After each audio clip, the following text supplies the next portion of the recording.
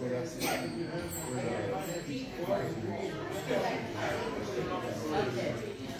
morning, everybody. So awesome to see all of you here this morning, this Easter morning. Smiling faces. Praise God that we're all here and He has risen. You just take a moment and we'll just pray together before we start. Dear Heavenly Father, thank you so much for allowing us to praise and worship you, to come to your house, Lord. Thank you for the gift of your Son, Lord. For without him, we would be nothing, Lord. We praise you for that.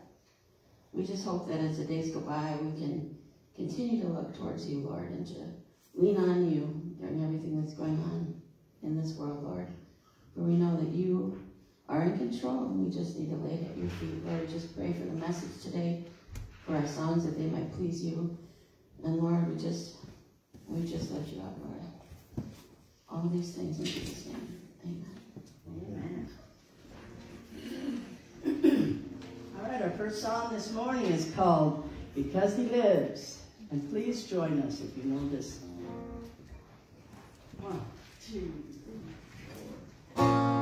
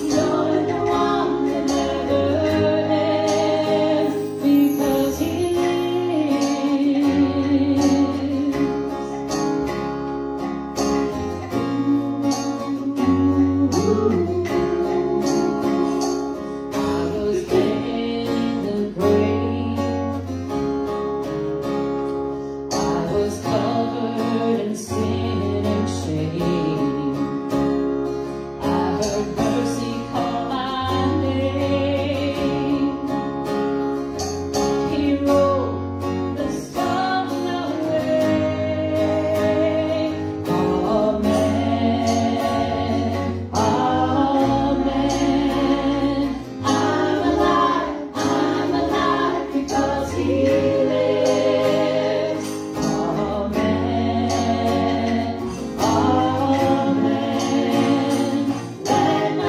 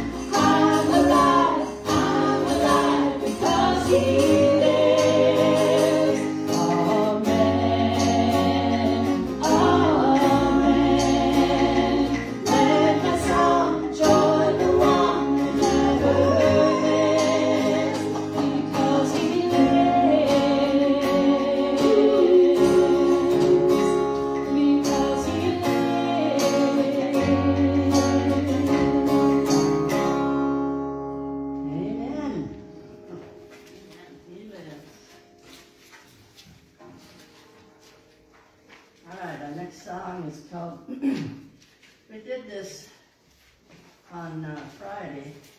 We're going to do it again. It's called It's About the Cross. Many of you might know this as a Christmas song, but it actually talks a bit more about the Easter story. So we are doing it as an Easter song.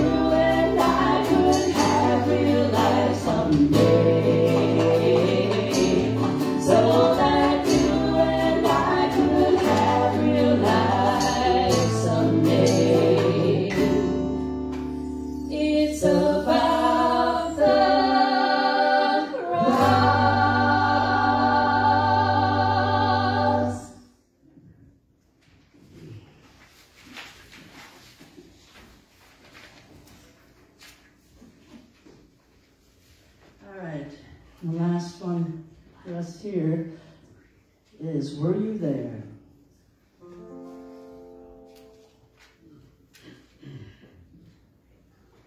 One, two, three, four.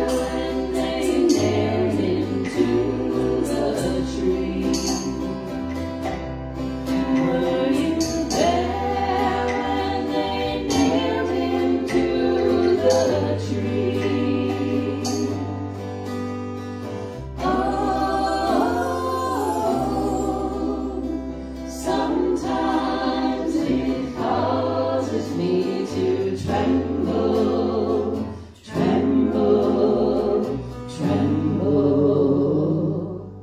Were you there when they nailed him to the tree?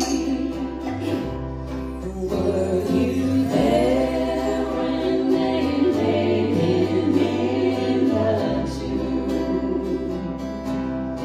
Were you there when they laid him in the tomb? Oh, sometimes it causes me to tremble, tremble, tremble. Were you there when they laid him in the tomb? Were you there when he rose up from the grave? Were you there when he rose up from the grave? Oh,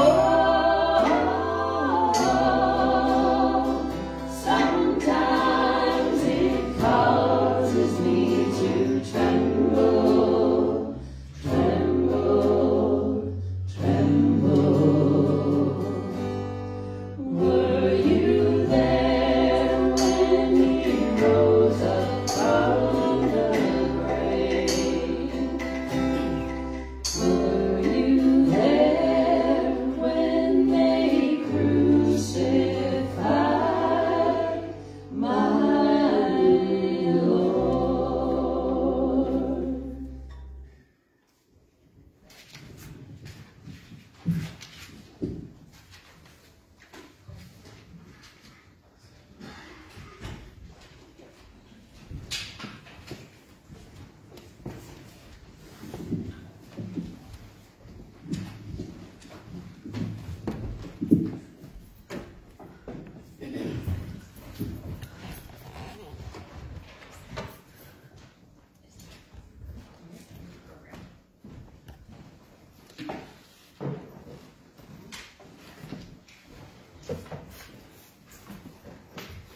Okay. All right. So with all the commotion of breakfast, I didn't realize that Paul wasn't here, so forgive me, I am not prepared. So welcome on this beautiful Easter morning. We are so happy to be here in God's house and here for to just celebrate the resurrection of his son. This is just an amazing thing for us to be able to be here. Looking forward to your message today, and I hope everybody has full tummies and don't fall asleep. Sorry if I put them all to sleep with the food mic. Okay, so, well, the Easter lilies are up here already. If anybody purchased one of these, if you want to bring it home after Easter, you can just kind of get it off of the altar and bring it home. Jackie's attic still needs some volunteers, so if anybody's interested in putting in some hours at the community thrift store, Dan Treisman would be happy to hear from you. His number is here in the bulletin if you want to contact him.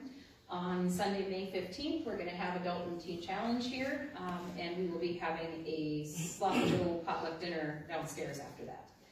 And that looks like about it for our announcements today. So, if you would join me in prayer this morning. Father God, once again, we just thank you so much for bringing us here today, Lord, and we just thank you so much, again, especially today for the gift of your Son. We're thankful for that gift every day, but it just helps us to remember, Lord, and to drive home what you did for us, what he did for us, what you sacrificed, Lord, so that we could be free of our sins, so that we could be forgiven.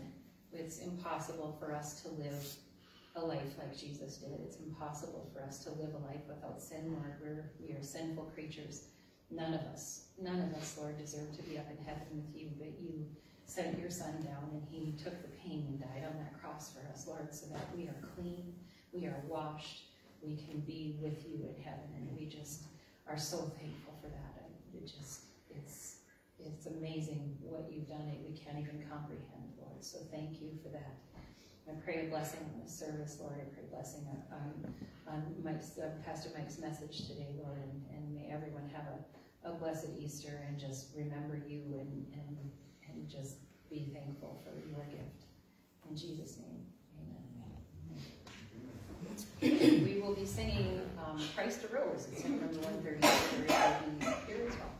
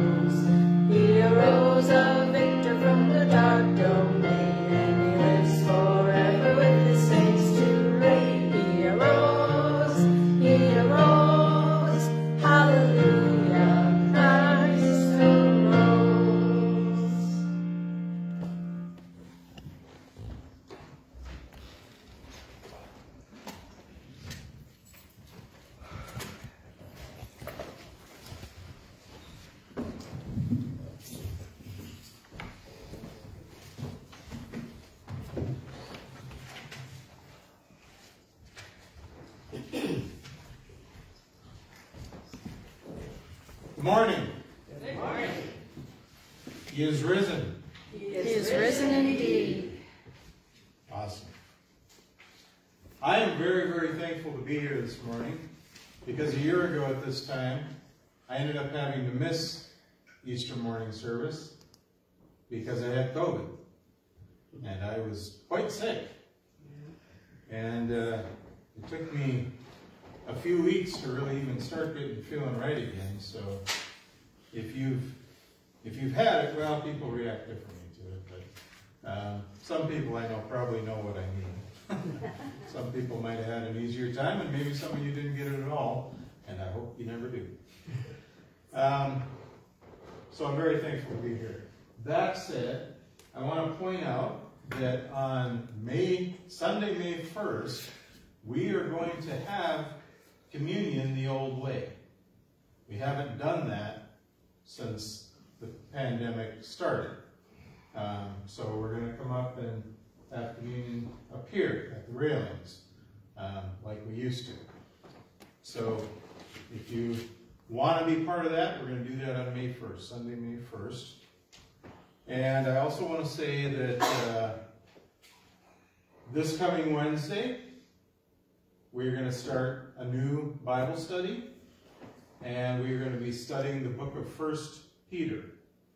So if you want to come and join us for that, it's a good time to jump in because we're starting something new, and that's Wednesday at 6 p.m. All right. That said, at this time we'll have Martha come up and do our scripture readings for us.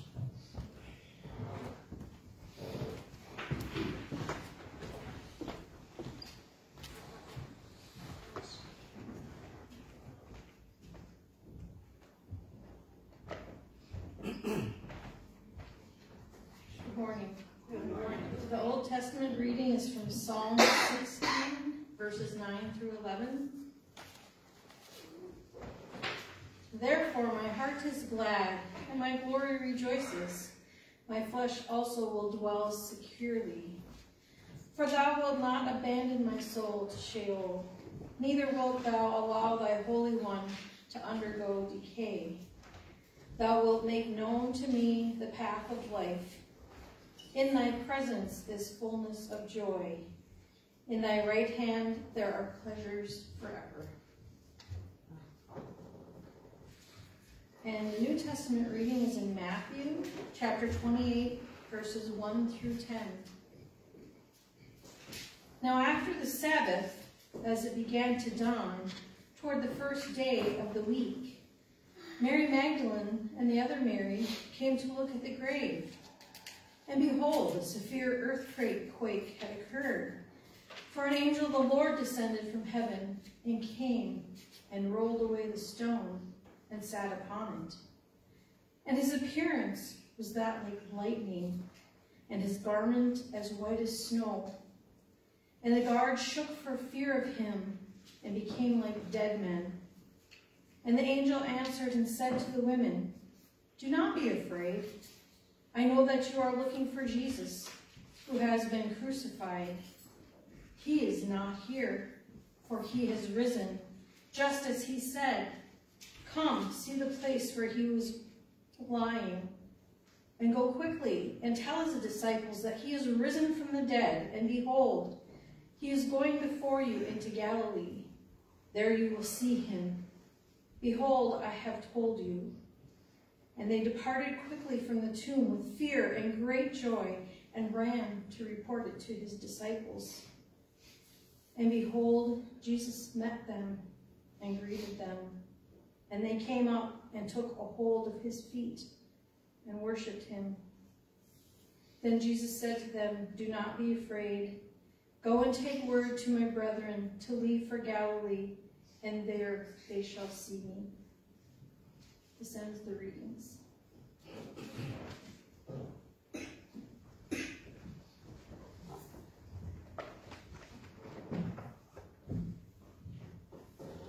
You'll stand with me this morning. We'll say the Apostles' Creed.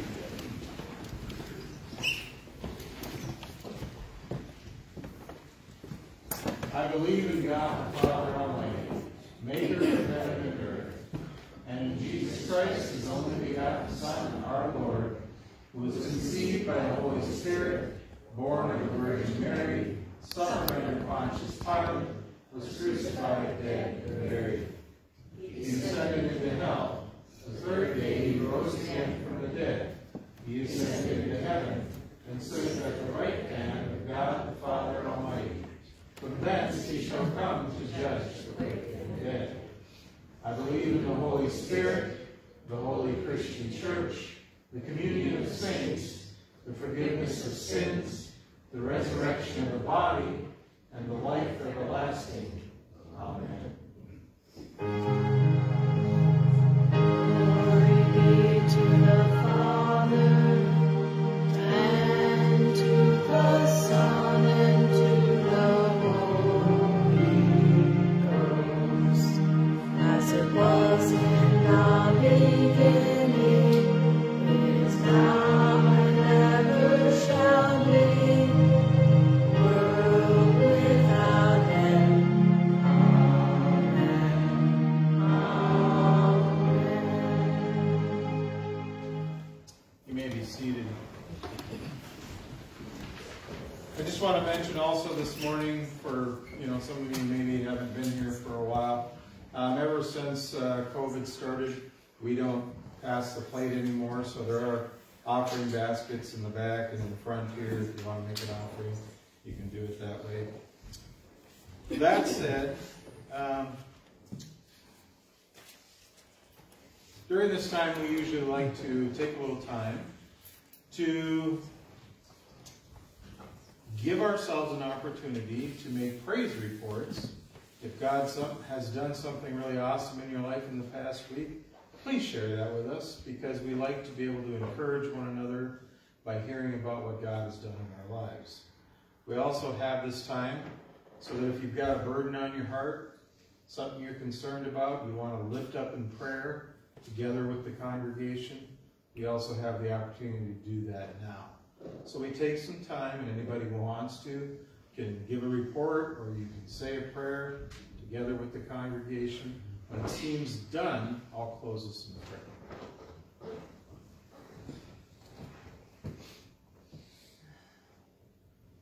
Dear Heavenly Father, I just want to thank you for giving us your Son, Lord, and knowing that He's here with us and always going to be around and here for us, Lord. And I just pray for my friend's family. She passed away in her sleep on Thursday night, Lord, and Friday morning they found her, Lord. I just pray for that family, and I just pray that you'll be with them this Easter as they mourn the loss of their loved one. In Jesus' name.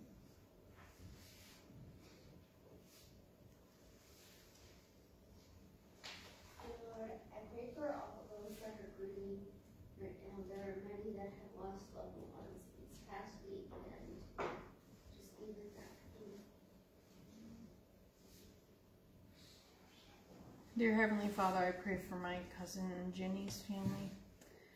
She had been undergoing cancer treatments, and she had just finished her chemo, and she passed away quite unexpectedly. So she's celebrating a wonderful Easter in heaven today, but her family's mourning her loss. So just be with them, be with her children, be with her husband as they try to navigate life now without her. But thank you that she is now healed and in your loving arms. In Jesus' name.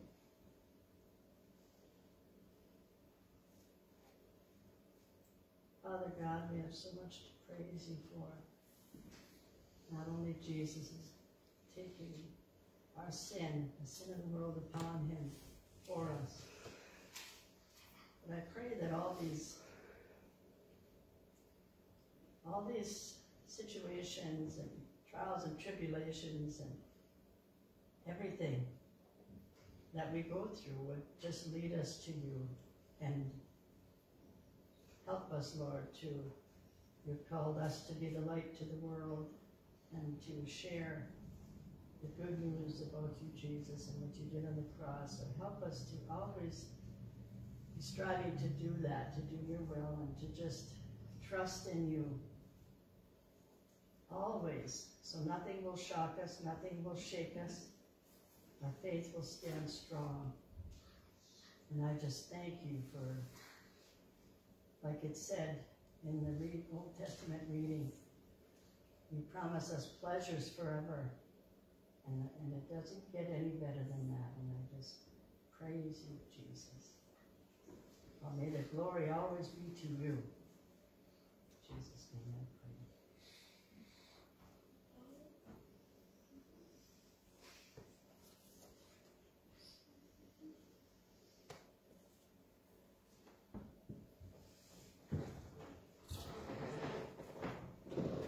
Father God, we thank you so much this morning for Jesus Christ. The fact that you gave him to this world, and the fact that he went to his death for us so that we could be reconciled to you, and the fact that you rose him from the dead. And now that because he lives, we know that we too will live again even after we die.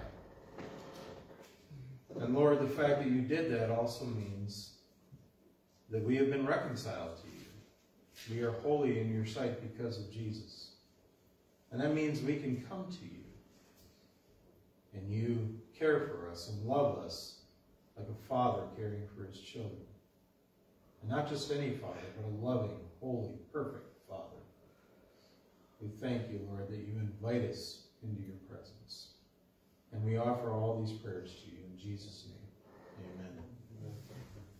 All right, at this time we'll sing hymn 137, Christ the Lord is risen today.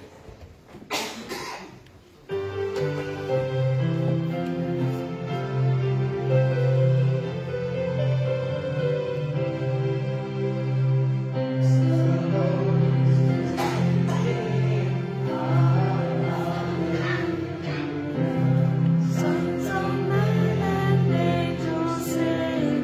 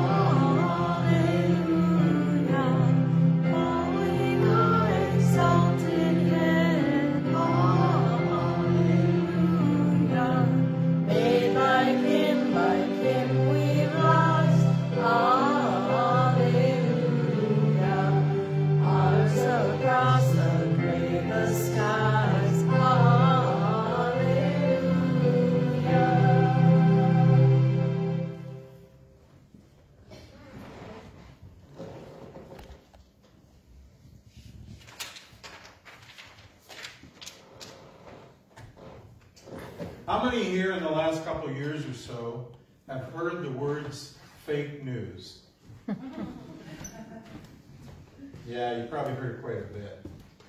If you're on Facebook at all, you may have seen times where some post will be there and it'll make some kind of claim about something, and then you'll see this little message that Facebook provides saying, this has been checked by independent fact checkers and, all found to be false or whatever the case may be. And then you have to decide, well, do I trust Facebook to check that for me?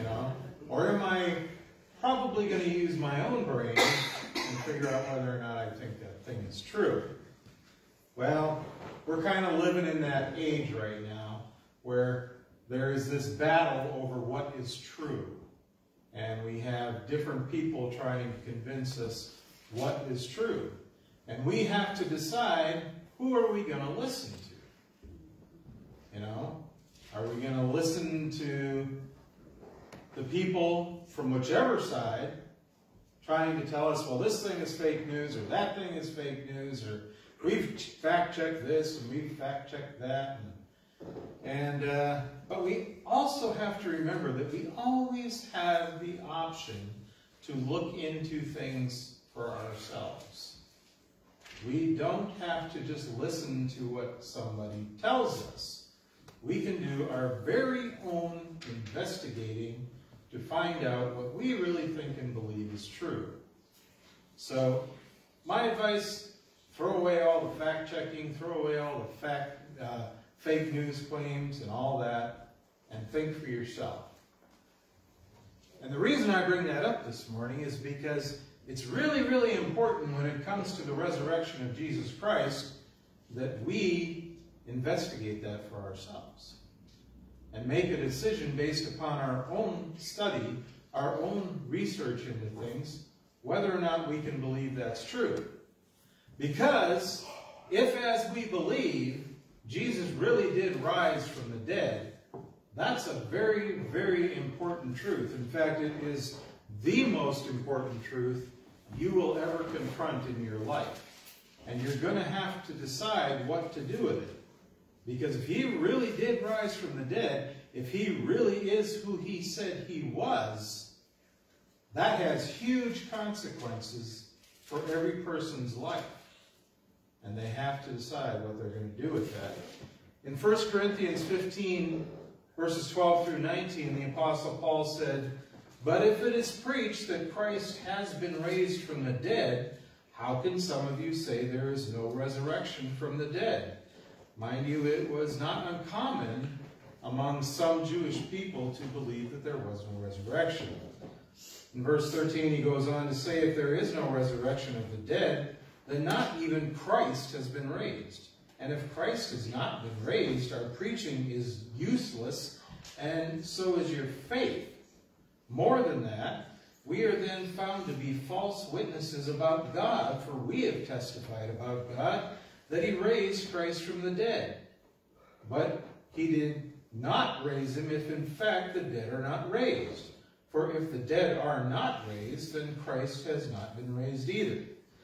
And if Christ has not been raised, your faith is futile. You are still in your sins. Then those who have fallen asleep or died in Christ are lost. If only for this life we have hope in Christ, we are all people most to be pitied. If Jesus didn't rise from the dead, we won't either.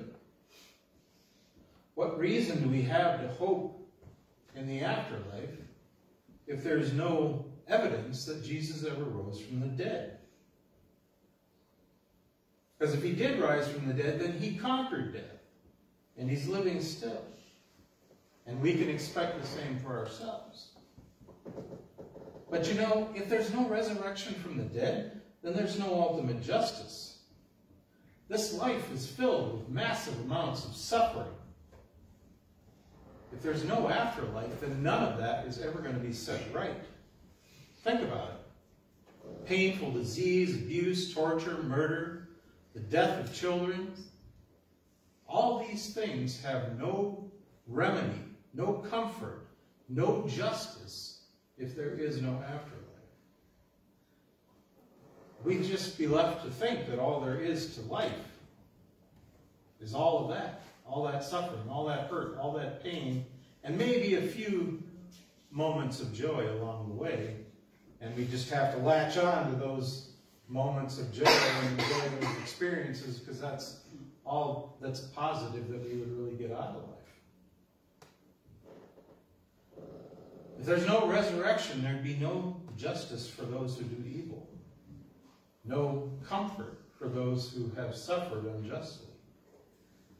The Bible teaches us that God is good and that he will set things right. Revelation 21, 1 through 5 says, "Then I saw a new heaven and a new earth, for the first heaven and the first earth had passed away, and the sea was no more. And I saw the holy city, New Jerusalem, coming down out of heaven from God, prepared as a bride adorned for her husband. And I heard a loud voice from the throne saying, 'Behold, the dwelling place of God is with man. He will dwell with them, and they will be his people, and God himself will be with them as their God. He will wipe away every tear from their eyes, and death shall be no more. Neither shall there be mourning, nor crying, nor pain any more, for the former things have passed away.' And he who was seated on the throne said, 'Behold, I am making all things new.' Also he said, 'Write this down, for these words are trustworthy and true.'" If none of that is true, then we are, as Paul said, of all people, most to be pitied. But Jesus said there was an afterlife, and proved it by rising from the dead. So, again, the question arises, what will we do with Jesus?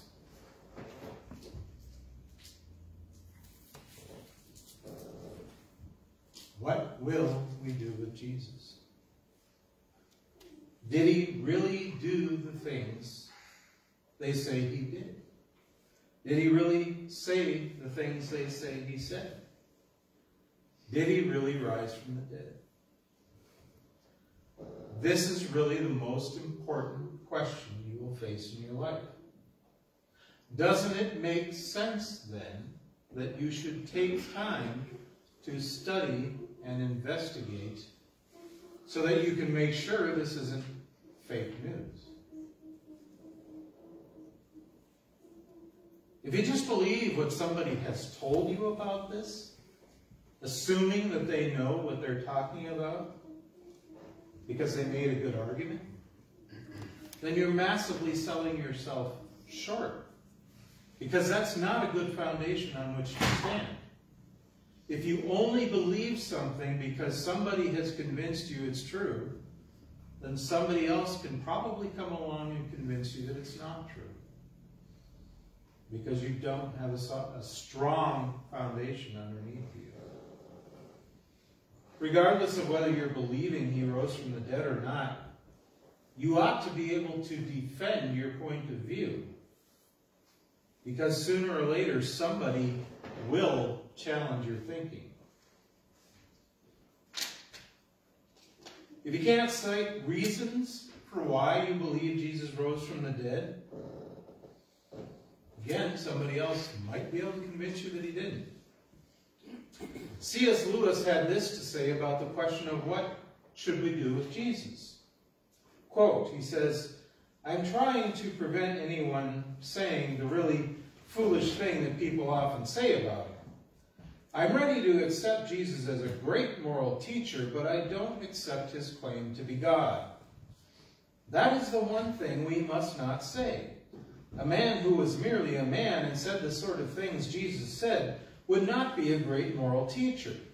He would either be a lunatic on the level of the man who says he is a poached egg, or else he would be the devil of hell. You must make your choice. Either this man was and is the Son of God, or else a madman, or something worse. You can shut him up for a fool. You can spit at him and kill him as a demon, or you can fall at his feet and call him Lord and God. But let us not come with any patronizing nonsense about his being a great human teacher. He has not left that open to us, and he did not intend to. What did Jesus say about himself? Did he claim to be God? John 10:30, he says, I and the Father are one. Who's the Father? The Father is God. And Jesus said, I and the Father are one. John 10:36 says, then what about the one whom the Father sanctified and sent into the world? How then can you accuse me of blasphemy for stating, I am the Son of God? John 8:58, Jesus said unto them, verily, verily, I say to you, before Abraham was, I am. Jesus had many I am statements. I am is how God referred to himself. I am that am. The Jewish people knew that. Jesus knew that. And he referred to himself that way. Before Abraham was, I am. Abraham lived long, long before Jesus lived. And here Jesus was claiming that he was before Abraham and using the term, I am. That's pretty clear. It was pretty clear to the Jews, and they knew it, and that's why they started picking up stones, because they wanted to stone him, because they believed he was blaspheming. Jesus also predicted that he would rise from the dead. Mark 8:31. He then began to teach them that the Son of Man must suffer many things and be rejected by the elders, the chief priests, and the teachers of the law, and that he must be killed, and after 3 days rise again. Jesus made claims to be God, made claims that he would be put to death, and made claims that he would rise from the dead. If you're a human being and you're claiming to be God and saying you're going to rise from the dead, you're either a liar, intent on starting a cult, a lunatic who doesn't know any better, or you are exactly who you say you are, and you'll prove it. Lee Strobel, an investigative journalist, used to be an atheist until he did a thorough investigation into the life, death, and resurrection of Jesus Christ. He had this to say about what converted him to Christianity. Quote, in short, I didn't become a Christian because God promised I would have an even happier life than I did as an atheist. He never promised any such thing. Indeed, following him would inevitably bring divine emotions in the eyes of the world. That's just his way of saying that people would think less of him. His atheist friends and such would think less of him if he began to follow Jesus. He goes on to say, rather, I became a Christian because the evidence was so compelling that Jesus really is the one and only Son of God who proved it, who proved his divinity by rising from the dead. That meant following him was the most rational and logical step I could possibly take. You know, it's also worth mentioning that 11 of the 12 apostles went to their own deaths. They were martyred, put to death, killed in all kinds of different ways because they would not deny Jesus was God. They knew he rose from the dead. They'd seen the risen Christ. And history records that all these men went to their death because they believed him. Now, these men knew Christ. They were with him. They walked with him. They lived with him for 3 years. They were there when he died. And they were around after the fact. It's one thing to go to your death believing something when you don't know the truth. And you just believe it on faith. You believe it, so you go to your death for it. But these men had to know the truth. They were there. If Jesus hadn't risen from the dead, they would know it. If they hadn't seen the risen Christ, they would know it. But they had. And they knew they had.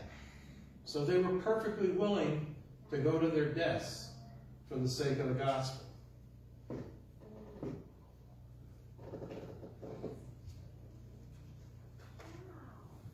It's pretty obvious then that C.S. Lewis was right. There's a lot of evidence that Jesus was who he said he was, and also that he rose from the dead, and he fulfilled the things that he said about himself. It's your choice then. You can investigate the truth with an open mind to see the evidence that exists, or you can dismiss him as a liar or a lunatic. But you can't just say he was some good moral teacher. Because if he was a liar or a lunatic, he can't be a good moral teacher. Now, having said all that, we sang the song this morning called Because He Lives. Not the hymn, a different one. There's also a hymn called Because He Lives. And this is what I want us to think about as well.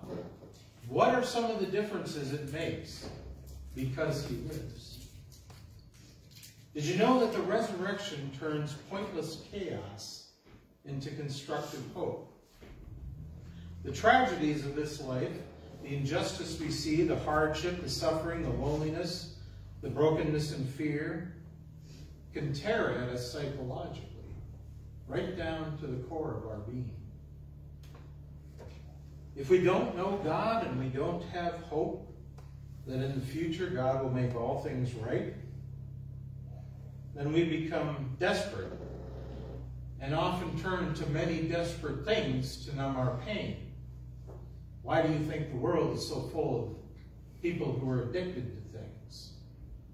People are addicted to things like alcohol and drugs and sexual immorality and just all kinds of things because they're looking for something to fill that emptiness, that void that exists in them because they don't know God, and they don't have hope. And they think that all the pain and suffering and tragedy of this life is all there is. And they're looking for a way to deal with it because they don't have hope that in the future everything will be made right. And even sometimes when we do know Jesus, we still struggle with that stuff. But it makes a huge difference when we have hope. I thank God every day for a new day of life and the opportunity to go out into the world and hopefully learn to love God better and hopefully learn to love my fellow man better and even love myself better. Without hope, we're driven by fear. You may have heard the saying that he who dies with the most toys wins. That's a narcissistic view, and it's rooted in fear. People just want to get the most they can out of this short life. And sadly, that kind of selfishness can be the driver of all kinds of sin. And it's easy not to care about how much our behavior affects someone else, when in our eyes, it's us that matters. We focus on ourselves, and we seek out our own benefits and pleasures. But when we have our confidence in Christ, we come to understand that it's not every man for himself, but rather it's God for every one of us, and in turn, it's every one of us for the welfare of each other. Jesus comforts us with these words from John 16:33. I have told you these things so that in me you may have peace. In this world you'll have trouble, but take heart, I have overcome the world. It cannot be overstated how much it means for us that Jesus has overcome everything that this world can throw at us. All the trouble, all the fear, all the hurt, all the pain, and yes, even death. He who dies with the most toys still dies. So make sure you die with Jesus, because ultimately that is how we win the game of life. You don't win by having the most toys. You win by knowing your Creator and making peace with God. The Apostle Paul gives us this assurance in Romans 8:28, and we know that all things work together for good to them that love God, to them who are called according to his purpose. There are no assurances of good like that coming for those who deny Christ and live for themselves. But for those who love God and trust in God and in the finished work of Jesus Christ, his life, teaching, death, and resurrection, there is the assurance of good to come. A time coming when we will see and understand why God allowed everything to play out the way it did, and the ultimate good that was accomplished. A time coming when all will be made new and right. 1 Corinthians 2:9 says, "But as it is written, eye has not seen nor ear heard, nor have entered into the heart of man the things which God has prepared for those who love him." The gift of life that we have been given is not complete until we take the hand of the Savior. Without him, we walk through this life with a huge emptiness in us, longing to be filled. We are like lost children wandering around. But once we make that connection, once we discover that purpose and that destiny for which we were created, life begins to make so much more sense. This is the thing you have to understand this morning. You have a purpose and a destiny in Christ. God made that for you. And you can live into that purpose and destiny, or you can live into self. But when you live into yourself, it's much more likely you're going to go down a path that's going to lead to bad things and no hope. Doesn't mean we won't have struggles. It doesn't mean everything will become easy. But it does mean that the hard times will pale in comparison to the greatness of the eternal glory that awaits us in Christ Jesus. Life is hard, no matter what. Jesus said that. In this world you'll have trouble. But take heart, I've overcome the world. Life is hard, but it's harder without Jesus. Jesus makes it all worth it and makes it all make sense. If there is no resurrection, then we have no hope for anything beyond this life. And life ends up being a pointless mass of chaos and pain, followed by the nothingness of death. I want you to think about that this morning. If you have to deal with all the chaos and pain and emptiness and hurt and suffering in this life, and then you die to nothing. You die and it just all goes blank. It's like you never existed. It all meant nothing. That's life outside of Christ.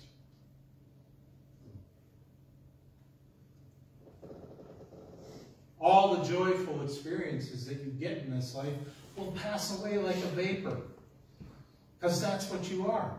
In the grand scheme of things, in the scope of time, you are like a vapor just waiting to pass. And all that pain and sorrow, all that hurt and emptiness would have no answer, no justice. But if Christ is indeed risen from the dead and alive today, then we have every hope, every promise, and every assurance that all things will work together for our good, and that we will live and reign together with Jesus for all eternity. The evidence is there for all who will seek it. But it isn't about, it's not just about the evidence. Because faith brings to light things that cannot be perceived without the Spirit of God. When we trust in Jesus, the Spirit of God comes to live in us. And we can see things we couldn't see without it. Those who truly believe experience God's Holy Spirit working in them. There is a knowing that runs deeper than anything any evidence could ever uncover for us. 1 Corinthians 1:18 says, "For the message of the cross is foolishness to those who are perishing. But to us who are being saved, it is the power of God." Christ is risen from the dead. I encourage you, if you don't believe that, go seek those answers for yourself. Don't wait for somebody to tell you whether or not it's fake news. Don't wait for somebody to fact check it for you. Go out, dig deep, find the truth. Because the evidence is out there, and the evidence just might lead you to faith. And if it leads you to faith, then you will truly understand. Christ has risen from the dead. He's risen indeed. Let's pray. Dear Heavenly Father, we thank you that you have made it so clear for us that this world is full of the evidence we need when we have skeptical minds and hearts. We thank you that you give us every opportunity, that you are so patient with us. Lord, help us. Help us to desire to know you, to know the truth. Lead us into that, Lord, we ask. In Jesus' name, amen. If you stand with me now, we will pray the Lord's Prayer together. Our Father, who art in heaven, hallowed be thy name. Thy kingdom come, thy will be done, on earth as it is in heaven. Give us this day our daily bread, and forgive us our trespasses, as we forgive those who trespass against us. And lead us not into temptation, but deliver us from evil. For thine is the kingdom, and the power, and the glory, forever and ever. Amen. All right, at this time the praise team is going to come up and sing one more song for us called He's Alive.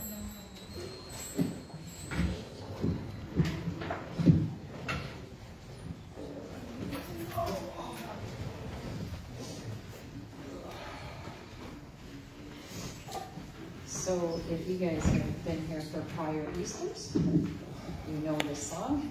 You know that I've done it many times in the past. We're going to put a little bit of a new twist on it for you today, so we're going to do things just a tad bit differently.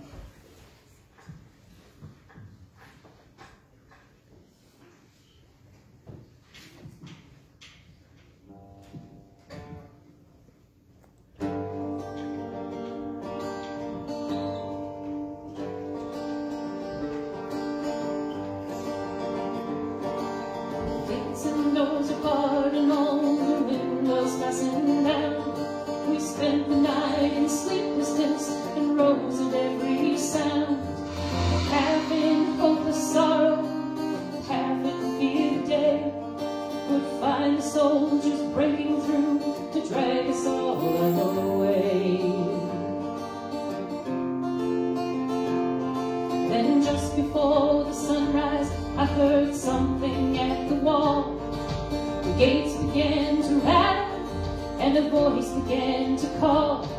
I hurried to the window and looked down into the street.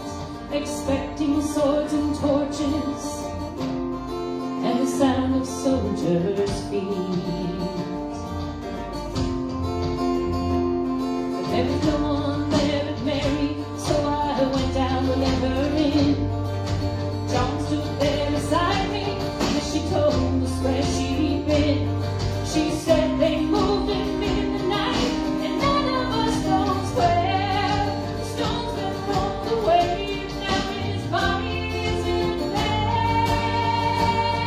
We both ran toward the garden, then John ran on ahead. He found a stone in the empty tomb, just the way that Mary said. But the winding sheet they wrapped him in was just an empty shell. And where, how they'd taken him was more than I could tell. Something strange had happened there, just what I did not know. John believed a miracle, but I just took to go. Circumstance and speculation couldn't lift me very high, 'cause I'd seen them crucify him, and then I'd watched him die.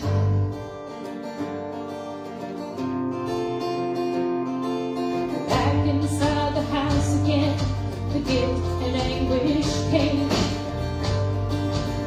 and everything I promised him just added to my shame.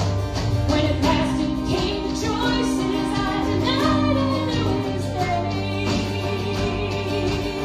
And even if he was alive, it wouldn't be the same. Then suddenly the air was filled with a strange and sweet perfume, and the light that came from everywhere drove shadows from the room. Then Jesus stood before me with his arms open wide, and I fell down on my knees and just clung to him and cried. Then he raised me to my feet, and as I looked into his eyes, the love was shining out from him like sunlight from the skies. Guilt and my confusion disappeared in sweet release, and every fear I'd ever had just melted into peace.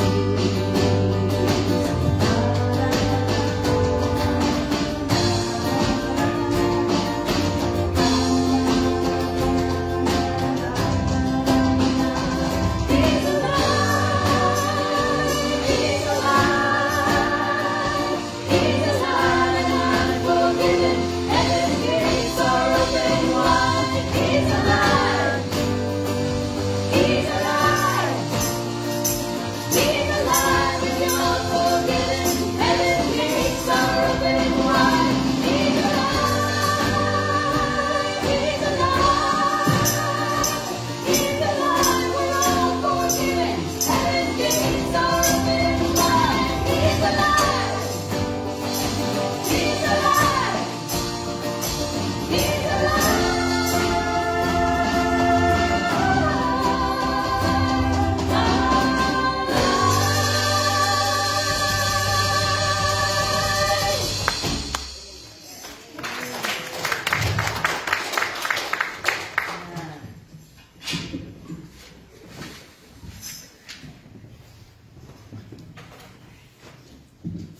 Awesome. Glory to God.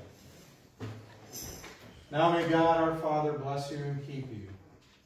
May you go out in confidence, knowing that Christ our Lord is risen today, now and forever.